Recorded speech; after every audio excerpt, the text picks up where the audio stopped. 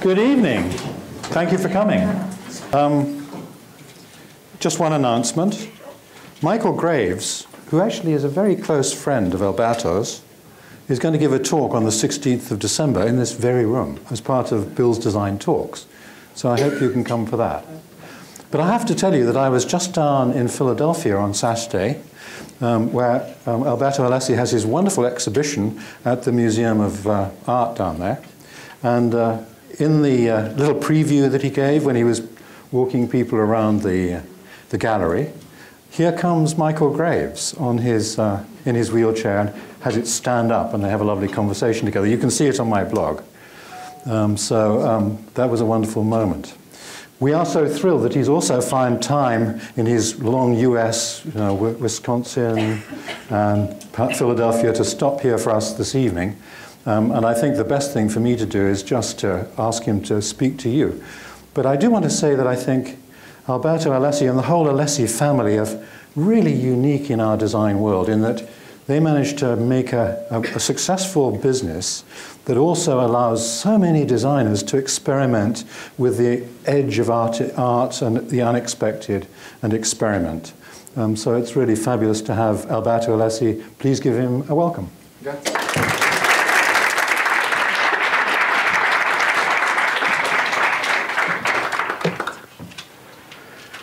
Thank you, ladies and gentlemen. I will start my speech right away, since I promised to keep it in 1 hour. Let's see. So my purpose tonight is to give you an idea of a typical phenomenon of Italian design culture, which is represented by the so-called Italian design factories, meaning a group of companies concentrated into the areas of furniture, lighting, and accessories, objects. Almost all started in the right after war period, and Alessi being, of course, one of the examples of these factories. So I start with the family. Alessi is, as Bill said, a family company also today. This is the part of the company, of the family working within the company. Family is actually much bigger. The place, Vallestrona. This valley is called Vallestrona. Lake Orta is a small lake 100 kilometers to the north of Milano, very close to Switzerland. In this valley, Vallestrona started about approximately 300 years ago, a tradition of production of small objects in wood and metal for the house, for the kitchen in general. You see, the valley is even today a very conservative place. Some local products. This is also a local product, the wooden Pinocchio. The valley is also today the biggest producer of wooden Pinocchios, in spite of China. Spinning, which was, still is in part, the technique for production for both wood and metal. And my two grandfathers. To the left, Alfonso Bialetti is the father of my mother. He was the inventor, the designer, and then the producer of the first Italian espresso maker in 1931. Eccolo qua, il nonno. And the other grandfather, Giovanni, started the Alessi company in 1921. Some very early products during the 20s. A bowl hammer, the fiasco holder, or a cheese tray. A new material means the start of the use of stainless steel, which was around end 30s, and some early prototypes in that material. Then the 30s, actually design in the sense, the meaning that we give today to that term started in Alessi with my father Carlo. He was trained as an industrial designer, and he was the responsible of many Alessi products between 35 and 45. Here you see my father very happy and proud with his last project for Alessi, the tea and coffee set called Bombay, in production since 45. After 45, beginning 50s, my father abandoned completely his design activity. He became the general manager of Alessi, and he started calling outside the designers and architects to come and to have a collaboration with Alessi. I must underline that this period, beginning 50s, may be considered as the historic start of the phenomenon of the Italian design factories.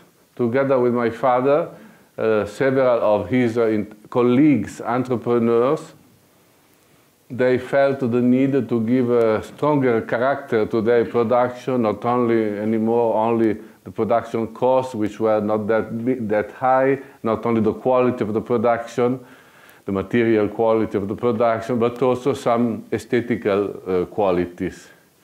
And it was very interesting because they crossed with a similar phenomenon of a new generation of very extremely talented Italian architects and designers, also very young.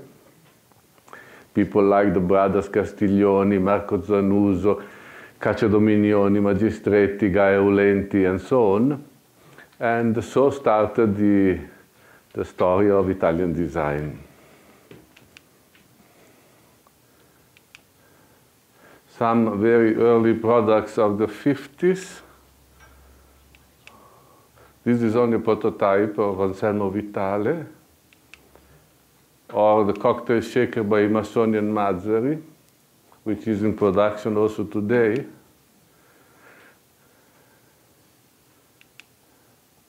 Then I jump to the 70s and to this guy born in a teapot, which was me, myself, meaning that my destiny was clear since the beginning. I had to start working in the company.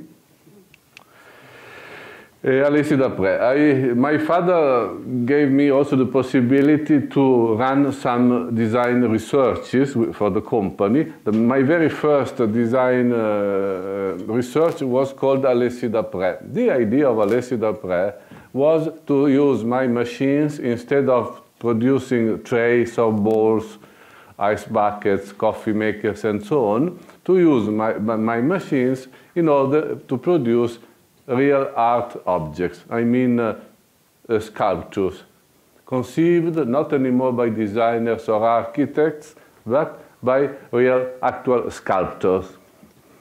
The proper name for this kind of object is art multiples, meaning original art pieces produced by the machines. So I did and presented. At least my idea was to present them to the market at a very reasonable price. I mean, a bowl like Guscio, an art multiple like Guscio numero uno of Joe Pomodoro at the price of a normal bowl. The operation was presented to the market in 1971. In a few months, it showed to be clearly a big fiasco, a complete flop. Meaning that my customers showed no interest in my poor art multiples, so that my father stopped me to continue with the collection. I actually had several other sculptors working with me, for me. For example, the Spanish maestro Salvador Dalí. Salvador Dalí, with the prototype of his art multiple and the drawing of Dalí. The name of his project for Alessi was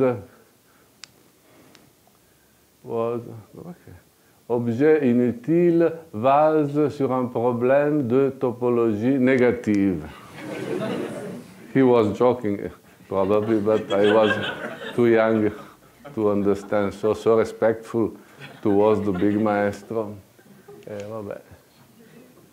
Here, the Spanish maestro explains to the very young Alberto the importance of hooks. Actually, part of the Lee multiple was a comb, gold-plated, and to every single tooth of the comb was welded an enormous, a giant stainless steel hook for the fish to the salmon. As I said, my father stopped me, so I couldn't continue with the project of Salvador Dali, but my father was not able to stop me before I bought about 50,000 of these stainless steel hooks. That it was very difficult to find. I found at the end through a producer in Oslo, Norway. We still carry in our stock the 50,000 hooks. Because then, after Dali, I have worked with several hundred of designers, but no one of them was able to find a possible idea to recycle or reuse the hooks. Then, luckily for my father, during the 70s, I had the possibility to work with some of the most interesting Italian design maestros. These people I show you became extremely important for Alessi, not only because they have designed very important commercial success for the business, but more than that, because of their personality, they were able to leave a strong imprint within the overall practices of the company. They succeed in a period of almost 20 years to modify the identity itself of the company, as I will try to explain to you. Also, for me personally, they were actually my maestros. First of them being Ettore Sozzas.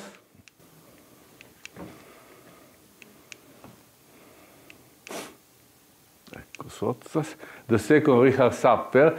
Sapper is actually a German designer, but he is living and working in Milano since the 50s, so he has to be considered as part of the history of Italian design.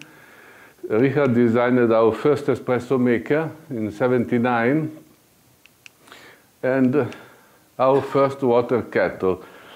This water kettle has a nice story which may be helpful to explain a bit to you the practice of the Italian design factories. So the idea of Sapper was to, okay, he told me, I will design you a very beautiful kettle, but that's not enough to him. I want to design a kettle multisensorial, meaning able to appeal to several different human senses. In particular, he wanted his kettle being able to produce a melody when the water was boiling. Meaning, instead of the bad noise that usual kettles on the market produce when the water boils, he wanted a melody. After we worked for 1.5 years, and then my technicians were not able to find a technical solution in order to produce the melody. By the way, Sapper wanted also a melody, a special melody remembering his childhood. He was a child in a village near Stuttgart. There was a river, and there was a steamboat passing on the river and producing this melody Sapper wanted us being able to reproduce. So as I said, I was obliged to put to the side, to abandon the project, until almost 1 year later, one of Sapper's sisters living in Germany discovered an artisan, a craftsman, producing a chorist. Now, I don't know if you know what a chorist is. I have one always with me. A chorist is a small pipe in metal with another metal part inside in a gold-plated brass, and it was conceived to produce the perfect note, musical note La, in order to be used to tune musical instruments. So to be short, after long discussion with this German craftsman, you know Germans are a bit hard to convince to change their habits, we convinced him to produce two special versions of the chorist, not anymore in La, but in notes Mi and the Si. These chorists are put into the pipes of the chorist, and actually when the water boils, they do produce a melody, which is not exactly the melody of the childhood of Sapper, but at the end he accepted the compromise. And so we could start again with the project. It became a very big success, still in production. At this point, I cannot stand. I need to make you a demonstration. I brought with me the whistle. Questo è il fischietto. This is the whistle. And allora c'è la Mi.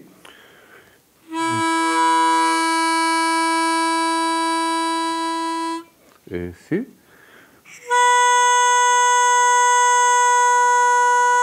And of course they play together when the water boils.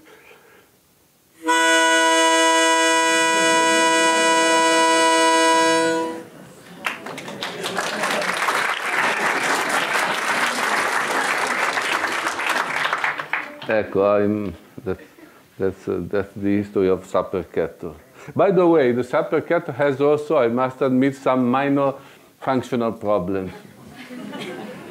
The matter is that since the chorists were not conceived for that use, it may happen that depending from the quality of the water that you are using, after a while, some months, they tend to oxidize, and so they do not work anymore.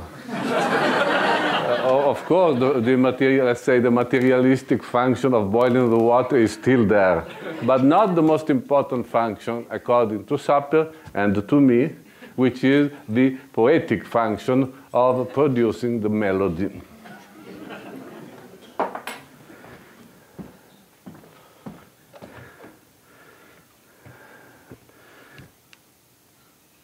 Sapper was also the designer of the most complex design research, the longest design research I've done, by using also as consultant some of the most interesting European cooks in the 70s, beginning 50s.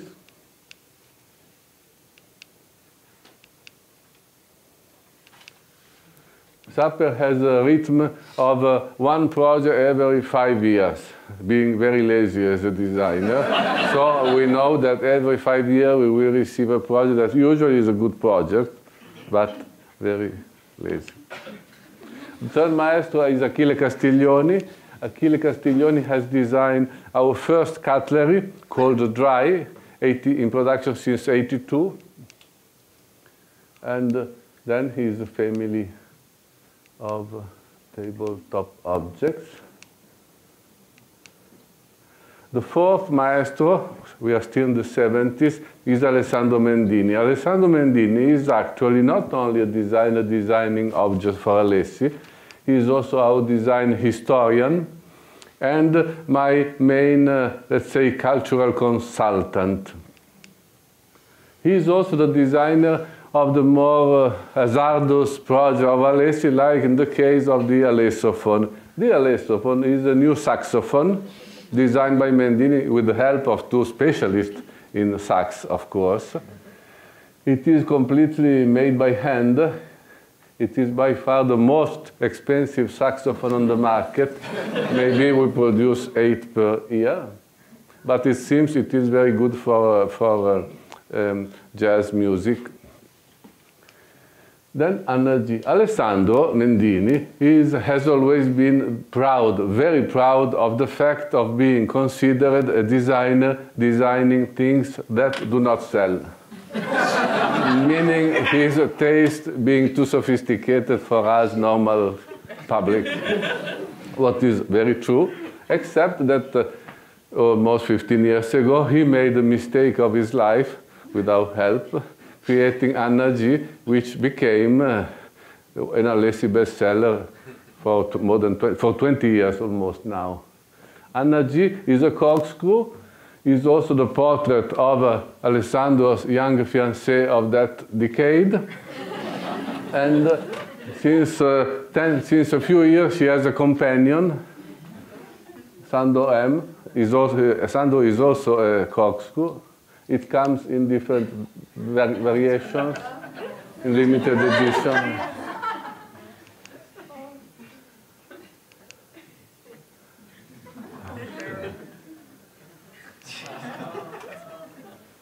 Okay. Then we are into the 80s. Here it became clear to me that there were two different ideas, two different interpretations of industrial design. On one side, there was the vision of myself, of the Italian design factories. On the other side, there was the interpretation of, so to say, mass production industry. Mass production industry, they do understand design may be important, but they give to design, to industrial design, a kind of inferior position, like one of the several tools for technology or for marketing. This is not the vision of Italian design factories. We do believe design is a new form of contemporary art and poetry. This is the reason why we put design at the very top of our companies and why design influences all our practices. Every 10 years I am brought to meet and to design with almost 100 new designers or architects. But then, at the end of the decade, and looking back to what I did, what we did, I understand that this decade has been marked by only a few of them, for reasons still mysterious to me. So, for example, the 80s, they have been marked mainly by three personalities. The Italian designer Aldo Rossi, who was mainly an architect. He is considered the most interesting Italian architect in the second half of past century. Ecco Aldo. Aldo's Coffee Makers. Aldo did also our first watch. Rossi died in 1997. This is his last project for Alessi. It is called La Cubica. It is a pot, and it can be considered Aldo's last homage to, to the functionalist motto, form follows function, being, I tell you, the ideal pot for boiling cubic tomatoes. The second is Michael Graves. Tu continui a ridere. Aren't you tired? The second is Michael Graves. Michael became, this is the very first project of Michael Graves for Alessi. It was a tea and coffee set made in only 99 pieces, handmade in silver. Then in '85, he designed his kettle that became for many, many years #1 bestsellers. Also today, after more than 25 years, it is in the top 10 list. And around the kettle, he designed a complete family of objects in different materials. Here you see only the part in metal. From '85 to '95, Michael was our design hero. This picture introduces the third personality of the '80s for Alessi, the French designer Philippe Starck. Now I show you a miracle. This was Philippe when I met him in middle '80s, and this is Philippe today. Look, the miracles of some probably surgical intervention. Or maybe time is passing, but not for everybody the same way. Anyway. So Starck. The squeezer, Juicy Salif, '89. The project of the squeezer. This is the way Starck was working in the '80s. A big kitchen colander called Max Le Chinois. His at that time famous or infamous not working water kettle, hot water. I say, to be quick, not working. Actually, it was working, just a bit difficult to handle. But sometimes we receive demand from some mainly Japanese customers to have a new production of this kettle, but we don't do. In Italy we say errare humanum est, perseverare diabolicum. Stark is not only an excellent designer, he is also brilliant in creating names for his projects. This is a cheese grater inside, combined into a cheese container. One of the holes is the spoon, and the name of this object is Mr. Moo. Request to start. Quickly some other projects of the 80s. From Napoli, very south of Italy, the project of the Napoletana, which was another system, not the espresso, to make in Italy coffee after the war, before the war. Or Bob Venturi. Bob has designed a tray, a cuckoo clock. Or Andrea Branzi from Milano. Or Frank Gehry designed a kettle in 1991 called the Pito. Or the Swiss architect Mario Botta. Or Norman Foster. Tray.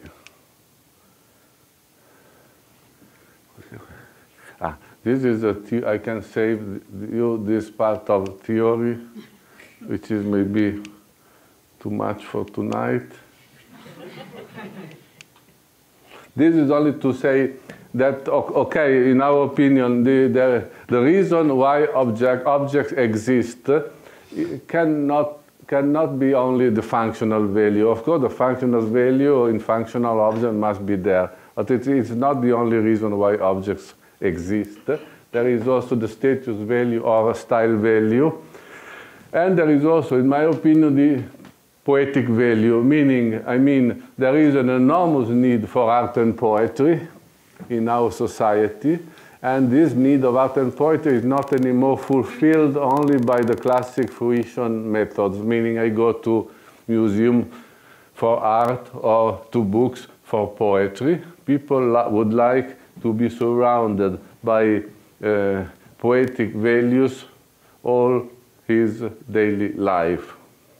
All these values together, they can be the raison d'être of objects.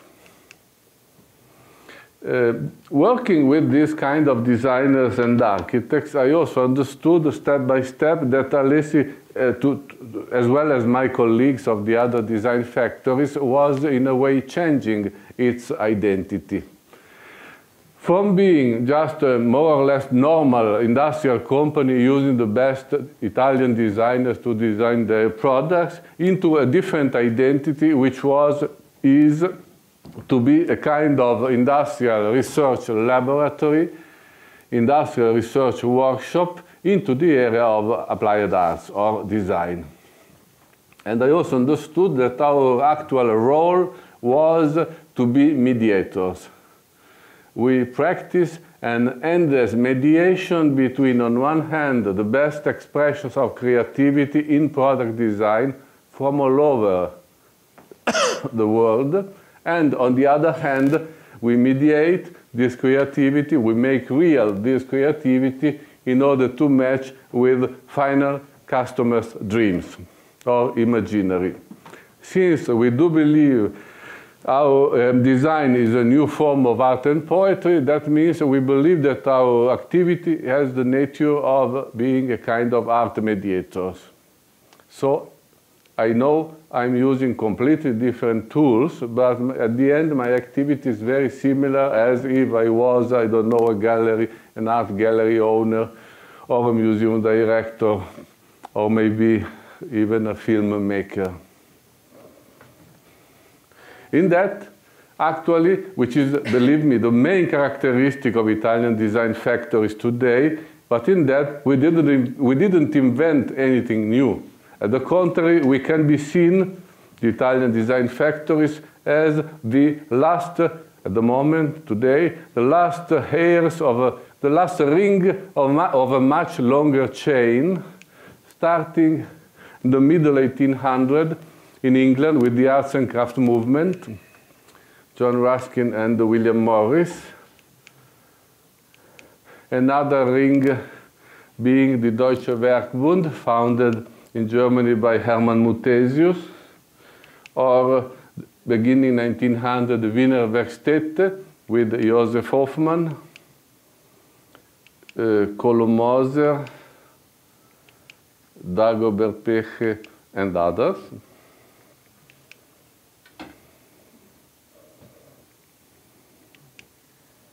Or the Glasgow Art School by Charles Rennie Mackintosh, or the Bauhaus, the German Bauhaus in the 20s with Walter Gropius and later on Mies van der Rohe.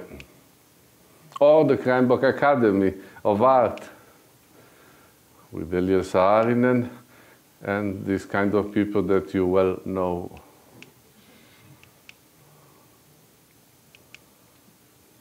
I think, as you may read, the Italian design factories may be considered as last spiritual heirs of these intellectual and creative movements, all of which shared a common trend in that they were generally oriented toward the production of objects, of course, but also bore the imprint of a powerful cultural and intellectual influence.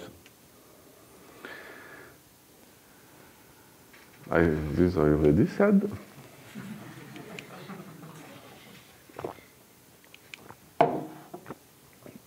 Very quickly, some of our colleagues of the Italian design factories, Gio Ponti for Cassina, the Superleggera chair 57, or Zanus and Sapper, the TV set for Brion Vega, and the 60s, the Paz d'Urbino Lomazzi for Poltronova, or Tizio Land for Artemide, or Achille Castiglioni e Pier Giacomo for Zanotta, or again Castiglioni and Pio Manzù for Floss, Vico Magistretti for Artemide, Bruno Munari for Danese, or some examples of the radical design in Italy during the 80s, Ettore Sozzas for Memphis, Andrea Branzi and Alessandro Mendini for Alchimia.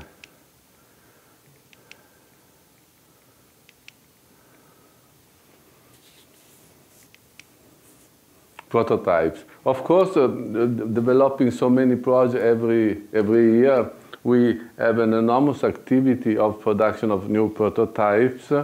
Here I show you some of these prototypes, which are kept then in the Alessi Museum.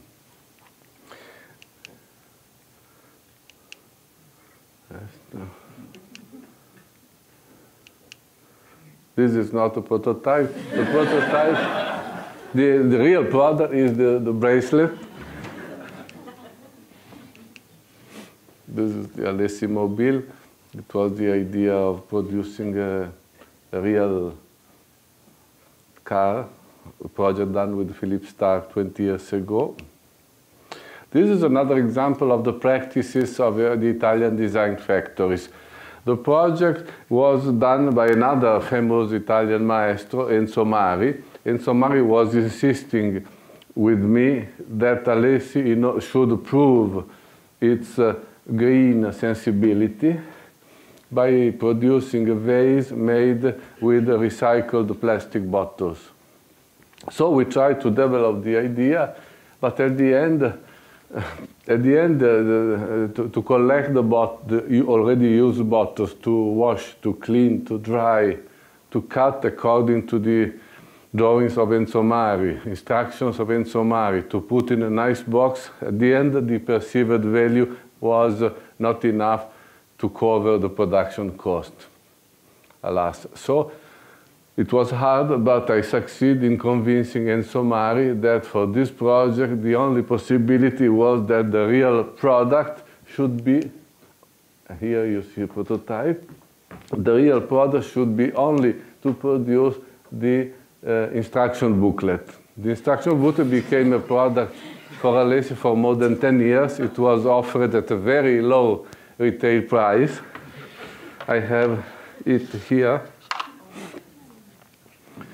Very nice graphic design, handmade drawings by the maestro. It is very easy for you to self-produce. You only need to buy the booklet, and you can produce yourself a very nice vase. But yeah, and together with the booklet, it comes a nice big label. So that once you have finished your self-production, you can attach the label to your creation, and it will prove that it is an original Alessi product, designed by the famous maestro Mari. Okay. Today, me too, I can laugh, but I tell you, it's sometimes hard to deal with this kind of people. Not that easy. But this is part of the mediation skills that we are supposed to have as an Italian design factory.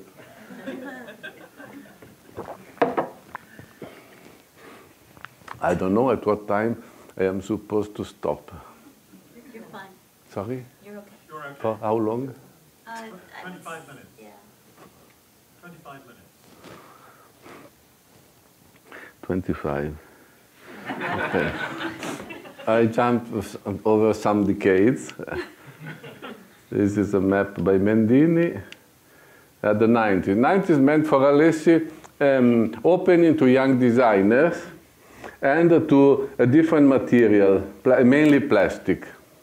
It was the decade of the ludic, so-called ludic language. King Kong, Giovannoni, and Venturini were the most talented between these young designers. They have created first the Girotondo collection, and then a series of plastic objects. Gino Zucchino is a sugar sifter. Fruit Mama is a fruit holder. The cat is a cat of a friend of mine. Nutty the cracker is a nut cracker. This is a gas lighter. This is for pets. This is a new covering a new area of the house which was new for Alessi.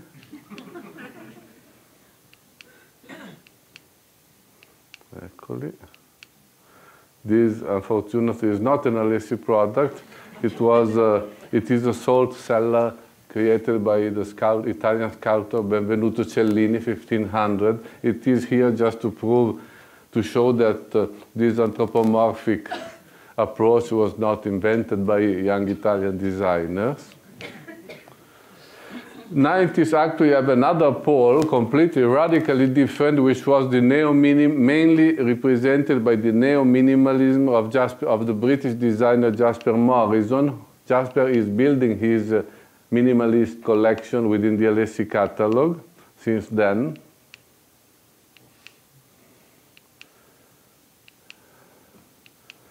Ecco, I'm sorry, I have to go quickly.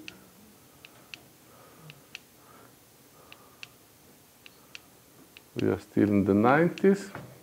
The new millennium. The new millennium started with an important, for Alessi, research into the area of architecture. In Italian design has a lot to do with architecture. All along our history, all Italian important designers were first architects, then doing industrial design too.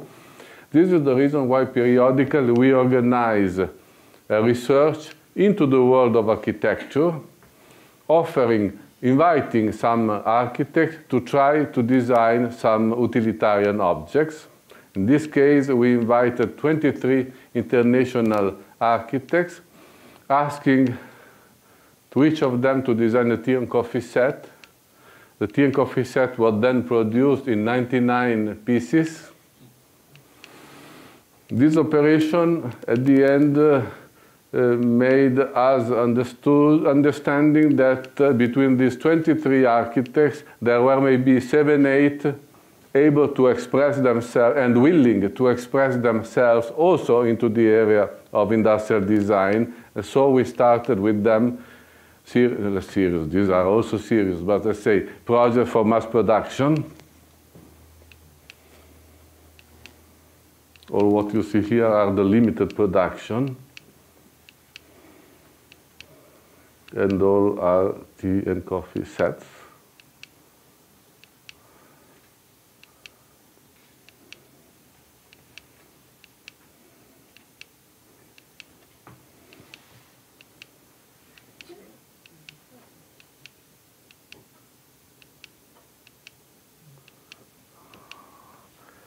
The title of the decade was probably the most appropriate was eclecticism, meaning so many trends living together.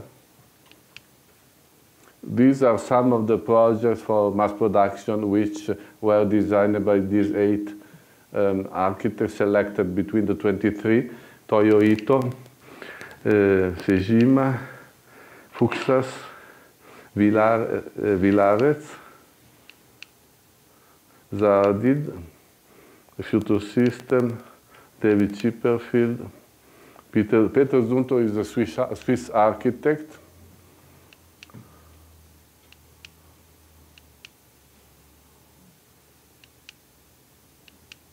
The Campanas are Brazilian designers. This is Stefano Giovannoni. We are still in this past decade. Again, Benvenuto Cellini is obsessing me. Sorry, I go quickly because I want to arrive to these years. Collaboration with other companies. Companies means that we have also a part of Alessi which is devoted to organize collaboration with other companies. We take care of the design management. The other companies, they do the engineering and the production. So we have built a collection of watches, of telephones, of tires, car design with Fiat, textile, the bathroom, 2 projects into the bathroom area.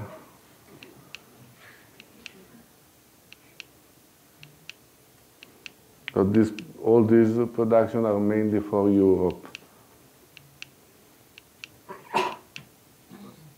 Pens with Mitsubishi. This is Oggetti e Progetti, was the title of the exhibition that started in Munich in May, and which is now in Philadelphia with the title Ethic and Radical. I show you some of the pictures of this exhibition in Germany. This was the map created by Alessandro Mendini. The purpose of this exhibition was to try, instead of waiting that the decade is at the end in order to give it a title, to try to give the title in advance, which was a very difficult trial. And the idea of Mendini and myself was to give as a title, where is it? Eccoli qui.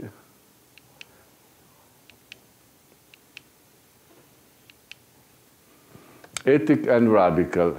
By ethic and radical, ethical and radical, the idea is that we see the next decade, these next years, as a combination of 2 very opposite poles. On one side, the trial to become more ethical, and by ethical, in the Alessi case, we mean to try to go towards a kind of new simplicity.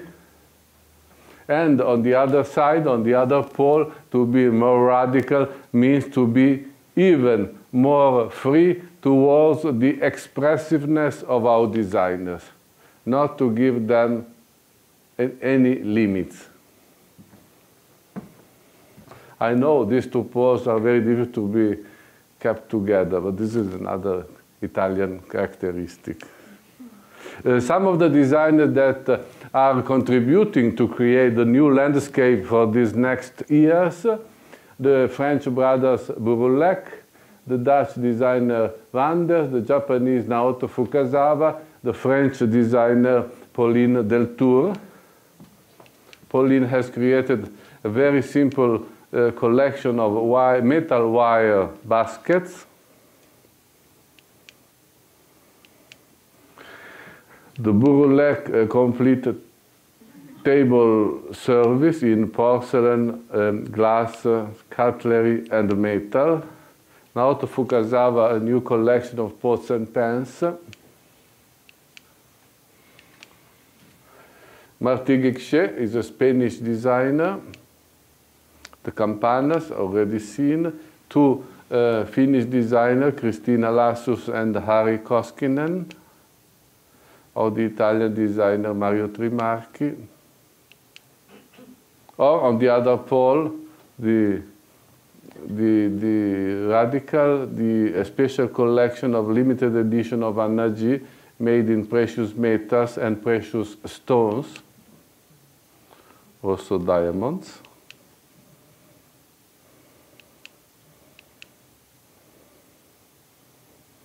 I save also you from this Martin Heidegger statement. This is easier to understand. Alessi est un marchand de bonheur is a said motto of Philip Stark. The borderline theory. Here we are at the end of my speech. That I have to tell you something about the borderline theory. The borderline theory tries to explain the destiny of a company like Alessi. It was created in order to better explain to my brothers and cousins, uncles, and so on, the story of Alessi. And so it says, the borderline theory says that the destiny of, and the nature, the very nature of a company like Alessi and our colleagues of the Italian design factories is that we are destined to live and act very close to a borderline which is dividing the area of possible from the area of not possible. The area of possible being represented by new projects that people, final customers, will be ready to understand, to wish, maybe to love, and to buy. And the area of not possible being instead represented by new projects that people will not understand, will not be able to understand, and so not to buy. The problem is that this borderline is not clearly marked. You cannot see with your eyes. And by sure, you cannot understand, you cannot feel it with the marketing research, by sure. You can only feel with some qualities which are, at the same time, very human qualities, but very neglected by industrial culture today. I mean, making use of your own sensibility, of your own intuition, and to accept to run a bit more risk. If you do that, then you can more or less understand where the borderline is. So it is very risky, the destiny of living and working very close to the borderline. Having understood this, what normal mass production companies do? They try to work as far as possible from the borderline. By doing that, they do not run the risk of falling into the not possible area, but on the other hand, they are all producing step by step the same product, the same car, the same TV set, the same fridge, industrial product. They are becoming more and more homogeneous and boring and unpoetical. If instead you are able to work very close to the borderline without falling, or without falling too many times into the not possible, then you may succeed in creating kind of micro markets, very beneficial for your company because you really do innovation. And also, even most important, you can give as an industrial company a good, in my opinion, the good kind of contribution to the development of the present stage of our consumer society.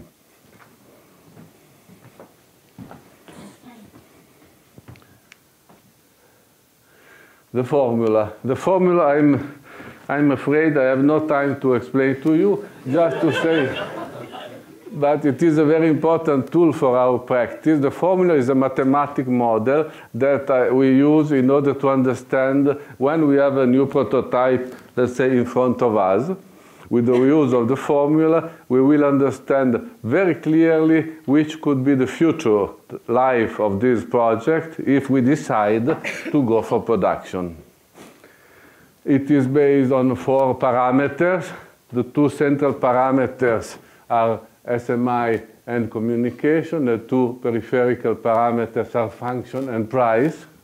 This is the area, the basic standard area for Alessi. These are some examples of scores for the microgravity kettle, for the Philips starter kettle. Sometimes we have, you see, some perverse in function, or the squeezer.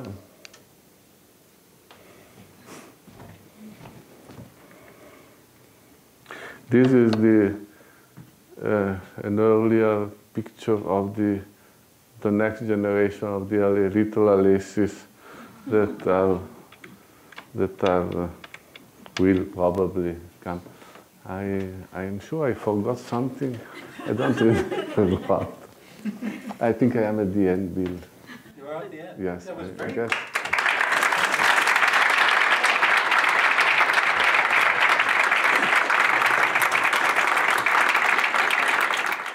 I'd just like to start with a little question of my own. Very musically introduced, don't you think?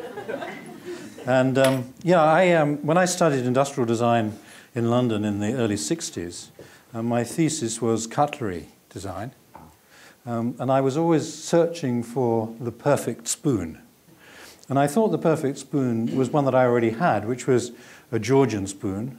That was very delicate in silver, had lovely balance, beautiful shape, and when you put it into your mouth, you just had that feeling that it belonged inserting something delicious into that orifice. And I thought that until I saw the Alessi design by Etri-Sotsas. And that was a much more perfect spoon. And the reason it was so perfect was that it was so three-dimensional. So not only did it have the balance where the front and the back were perfectly balanced, and a delicious shape for the spoon itself. It also had this handle which was completely three-dimensional rather than being flat in the way that most cutlery is.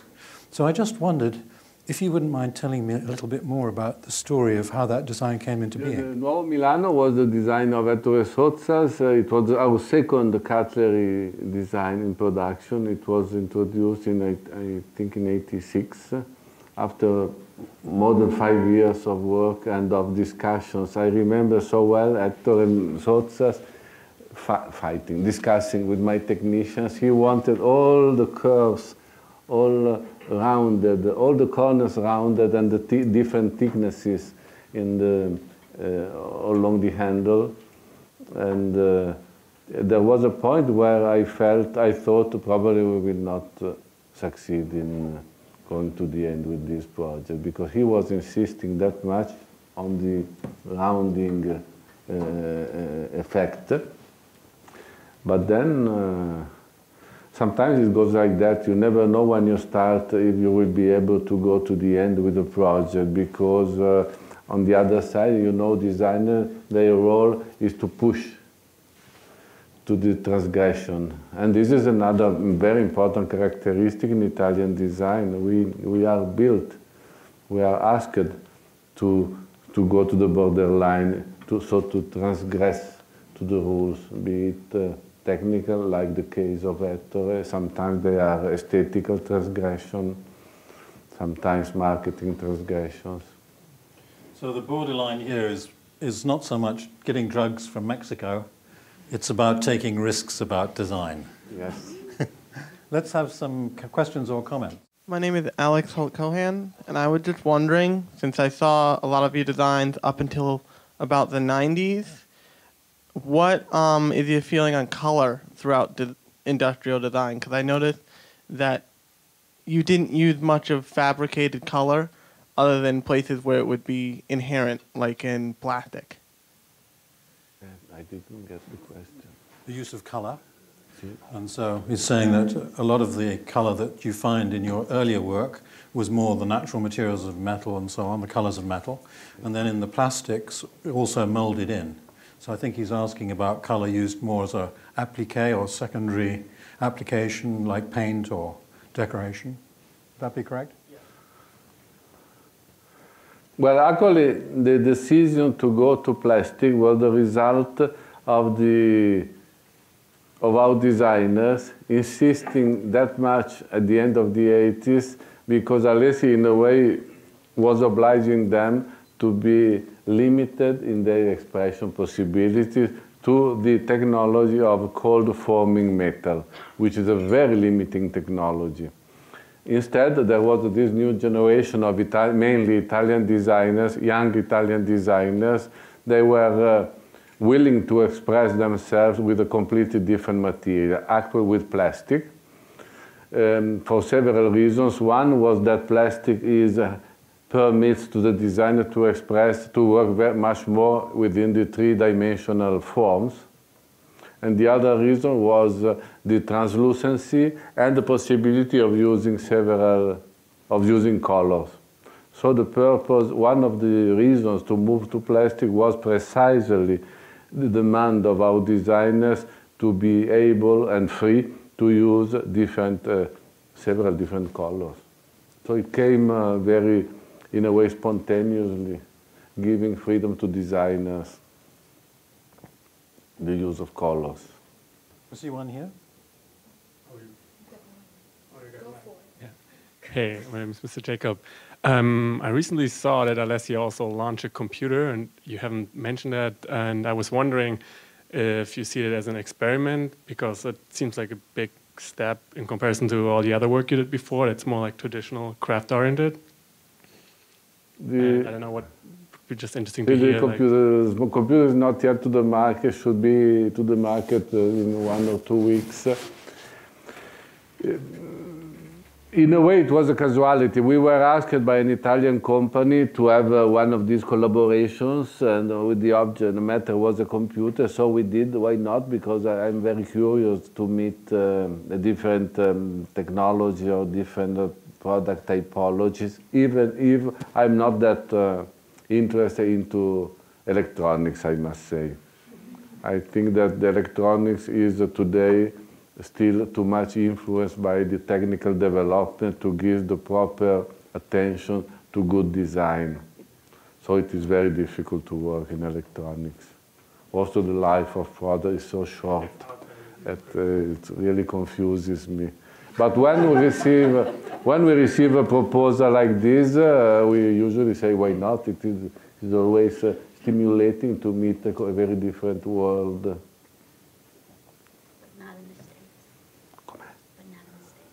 Not in the States, she says. No. Hi. I was wondering, your products by Mendini and Giovannoni and Miriam Miri, they have a very obvious narrative. They are very anthropomorphized. But I was wondering if you could maybe talk about the narrative and the poetics of your simpler designs, like by Jasper Morrison, or the latest designs that you were just showing us. Say it with other words. So I think it might be about the kind of relationship between the new minimalism, which Jasper Morrison and Naoto Fukusawa represent, and comparison with the earlier designs, perhaps more the Weniger Aperbesser of Dieter Rams or some of your other designers who are closer to minimalism. Is there a relationship between the first round of minimalism and this current approach towards the ethical? In a way, yes, it is a continuation of the same, more or less, of the same approach, the search for a kind of new simplicity. Yes, it is clearly, there is clearly a common link between the work of Jasper Morrison, Piero Lissoni, and these new people. In terms of differences between the language, the ludic language of Giovannoni, Miriam Miri, even Alessandro Mendini, they are so different that I don't need to explain. Well, just different approaches. But that was not my question. My question was... more about the narrative. Yes, because you were talking about the poetry in design, and I was wondering, how do you explain the poetry in these very minimalist designs, like by Peter Rounds or by Jasper Morrison or by any of the young designers? I'll give you my explanation while he's thinking about it.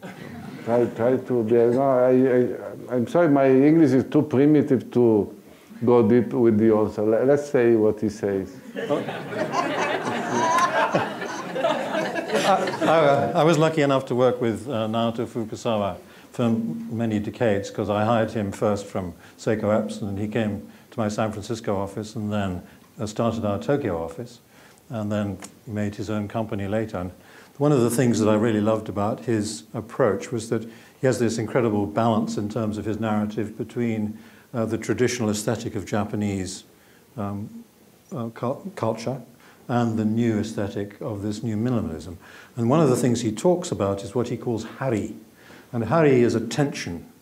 And it's the attempt to create the balance between the tension, between those two things, expressionism and minimalism, that caused the arrival of hari. I believe that's very similar to the borderline, except it's about a borderline that's within the aesthetic conversation as opposed to the total conversation. I agree. So, but what about the narrative? I mean, the storytelling part. She asked first about the narrative, and I didn't really, The narrative side is much more evident when you take the ludic language, the use of the metaphors and all that. But at the end, a metaphor is always there in a design. Even if you take, I don't know, Richard Sapper, coffee maker, there is a metaphor there of a rocket. Of course, the language of Richard Sapper is completely different from the language of Stefano Giovannoni. See. This one, there's two up the front. Oh, this one there.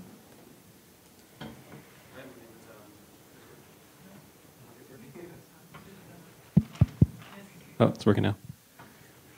I'm Ryan Nussbacher, and it's interesting that we have Bill Moggridge here and Alberto Alessi, because Bill, as we all know, wrote a very important book about interaction design, which is largely these days, very computerized sort of interface thing. And on your side, you're more about the poetry of the physical object.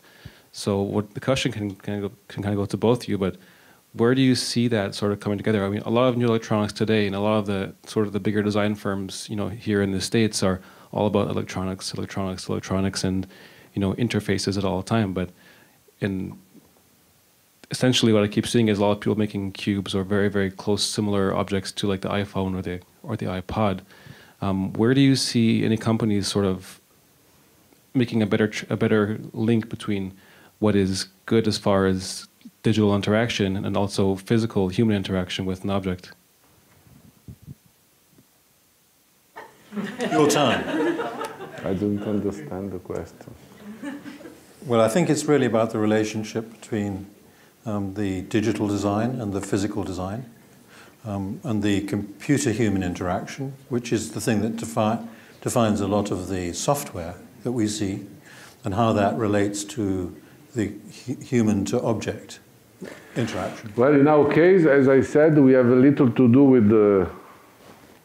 with these new technologies, but very, very little. I must say that also one characteristic of the work that I do is to deal with objects, I mean typologies of objects, which are at the very end of their evolution parable. How old is a pot or a bowl or even a glass or a plate? 1,000 years old. It means that there were a few hundreds of designers, anonymous designers, working to bring this evolution of this typology to the point that we know today. It means that in our world of objects, modifications are very little. And for example, that at the end, if you ask me, at the end of this new century, we will very probably eat in a porcelain dish, which will be very similar to the forms of the dish that we have today. Just to say how old is the kind of work I'm doing. Instead, if I take a more technological item, not to say an iPhone, but even an airplane, it's like a little baby compared to a ball. So we can expect from the design of an airplane a much bigger evolution compared to the design of a plate, or of a fork even. And I agree with that as far as the longevity of an object, especially with porcelain. A typology. It's an artifact that will still be here, hundreds of years from now. And I think that a lot of design right now is, everyone is, the future of design is all digital. It's all digital electronics. But where do you, so I'll simplify that question, what companies or design officers besides Alessi do you see now, today, who are still going to the future and have a lot of future places to expand the physical side of design, the classic definition of ID over, the more modern version of ID, which is all about electronics and,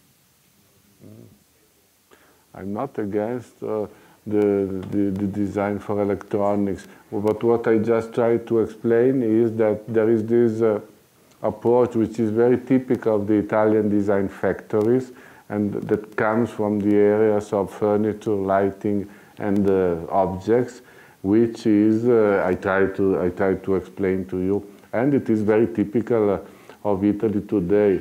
There are also some other companies doing a very similar job, but not as a group of companies, mainly as individuals. For example, take the German furniture company Vitra, or the Finnish group Itala. They do an excellent job, and more or less with the same approach and the same practices. But this is a very specific story for the field of this kind of objects. I could add a comment on the relationship to the electronics there, I think, in that if you look at the narrative again, and you look at so many of the designs that you showed us this evening throughout your career, the narrative or the metaphor is a very strong statement, so that there's something really engaging and amusing and poetic about that metaphor or story that the object itself is saying. But if you look at, say, Johnny Ive's work at Apple, you find these very neutral physical designs for the iPad or the iPhone or the laptop, because a lot of that metaphor and liveliness is actually in the behavior of the software.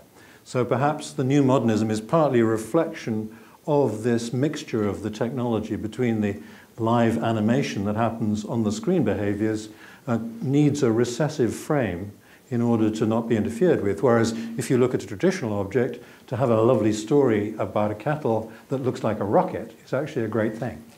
Stark tried to have a different approach with electronics when he worked in the 90s for Thomson. But apparently not that successful, also in terms of design quality. Yeah, but these are completely different. Software, I think that was the problem. Anyway, I see a question here, or a comment. Hi. Hello. I'm Carla Diana, and I'm a designer here in New York at a firm called Smart Design. And I noticed that a lot of the products are very playful and have an element of delight, but we don't see actually toys for children. They're all meant for adults, and they're very adult products and very sophisticated in that adult way. But I was wondering if you have ever done toys for children, products meant for children. Yes, we did some projects for toys. I'd like so much to be able to develop new toys, but I must admit it is much more difficult to do real toys for a child. Instead, for adults, it is easier, much easier. I mean, I also feel less responsibility working with adults. Doing a toy for a child means that you have a responsibility, important responsibility. We did some projects, but until now, not in production. But I wish I could be able.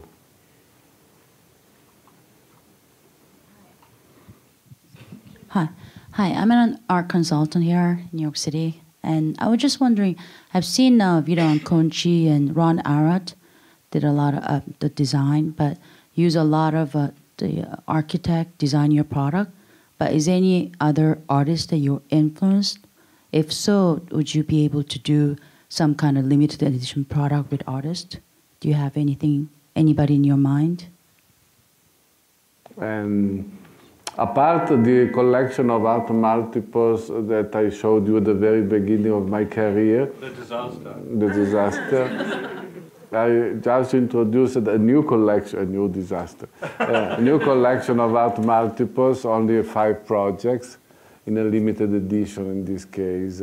And apart from this, sometimes it happened in our history to deal with some artists, but mainly for decoration, for bidimensional decoration. For example, with Alessandro Mendini, we did, beginning 90s, a research about the theme of the vase, and we asked 100 people, most of them artists, to design the skin of the vase, for in this case. Whether I think that if we go for functional objects, 3-dimensional, it is not a matter for an artist. We need the professionalism of a designer or of an architect, at least in my experience. This one here. Hi, my name is Brian, and I'm an industrial designer here in New York City. And I'm assuming that a lot of young designers are going to present themselves in front of you. They want to be part of your designers list for creating the next generations of products.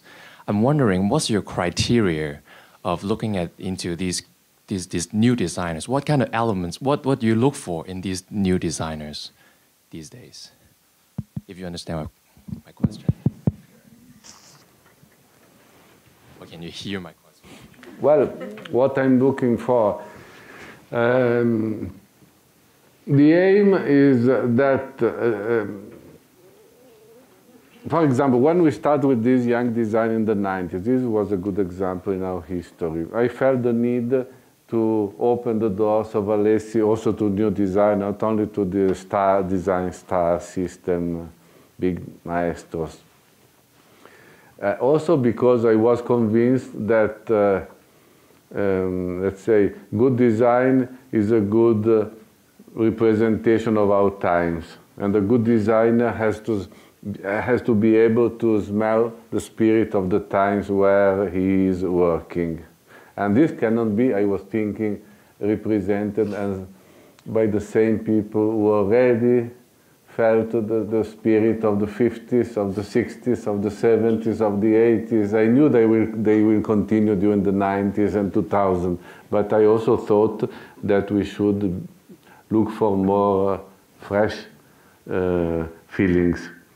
So what I am looking into a design for a new designer is try to understand whether he will be able to, one, feel smell the spirit, the true spirit of the times, and two, being able to represent it under a new expression, a new form.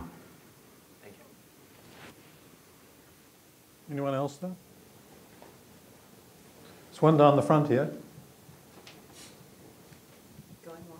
Coming, the microphone's right here. You said that it was the designer's job to push you, but I wonder how often you have to abandon a project just because it simply can't be done. How often do you just finally say, sorry, we can't do it?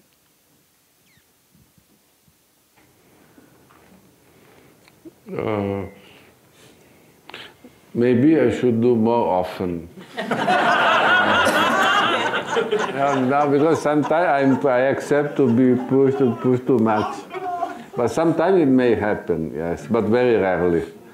For example, we introduce every year 60 to 70 new projects. These new projects, they have a cycle of preparation of around 2 years.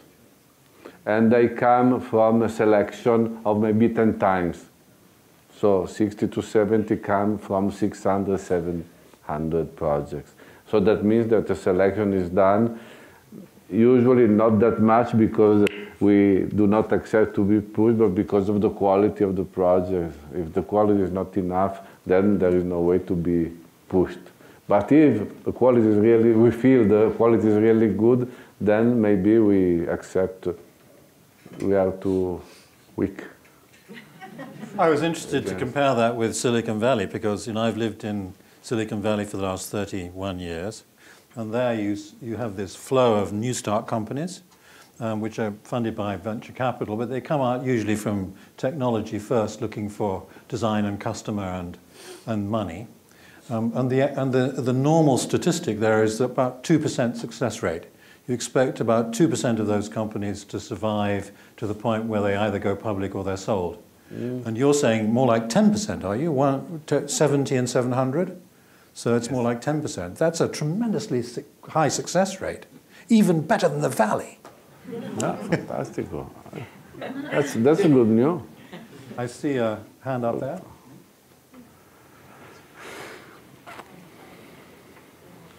Hi, I'm David Nosenchuk. I'm an architect and a designer and very interested in lights and objects. And I know Italy has a great history of designing lights. And just curious if you've ever considered what a light out of your company would mean, and then also how to possibly fuse the idea of a light and the objects that you already create. So if a spoon or a dish or a salt and pepper shaker or a glass could also be a light, have you ever considered how a light could be part of your collection? Well, yes, because in a way, as I said, furniture and lighting are the boundaries of my original field. So it is clear that we periodically think to these other areas, but very different from my original, because the technology is completely different, materials are very often different. But yes, I am thinking to lighting very much. Hello? Yes. I just want to follow up on a question that was asked previously. You said you work with about 600 projects a year, of which 50 to 70 become real. But of those 50 to 70, how many of those go into mass production? And of those that go into mass production, how many of those stay as a viable line for more than several years?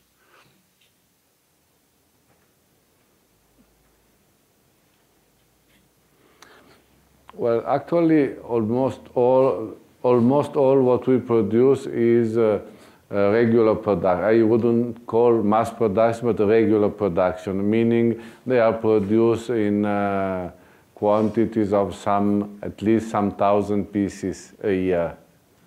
At least a few thousand pieces a year. Maybe 1 or 2 projects over the 60 or 70, they are what we call the limited editions, but no more, ever no more. So for example, this year we have introduced this precious Anna G corkscrew, which is we consider it one project over 60 or 70. This was a limited production.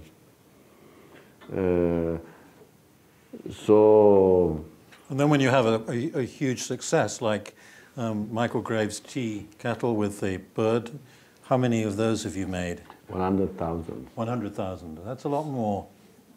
But they are produced the same way of the average production of a few thousand pieces. It is not that we have a line of mass production separated from the line for normal production. it is done, it is manufactured the same way. Yeah. Should we sell a few thousand or 100,000? Then how long they stay in our catalog? Usually they have a very long life. Also because of this flexibility which permits us to produce a project even if we sell a few thousand pieces a year. This permits us to keep project in the catalog for, let's say, I may say the average for metal is 25, 30 years. Well, thank you for your wonderful catalogue, and thank you for everything from a few to 100,000, and thank you for being so ethical and so radical.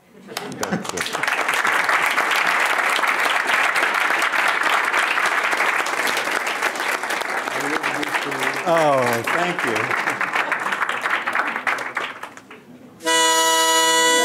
Bravo.